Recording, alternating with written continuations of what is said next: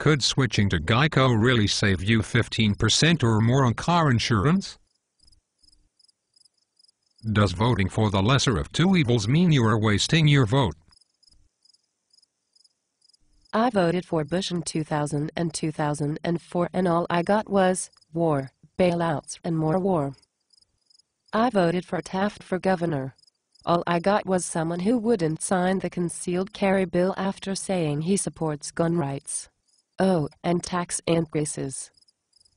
I voted for Obama and all I got was change.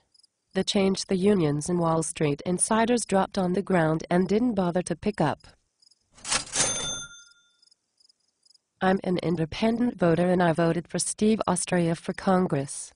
All I got was cash for clunkers and a career politician. I'm not doing that again. Vote Libertarian. 15 minutes could save you from years of regret.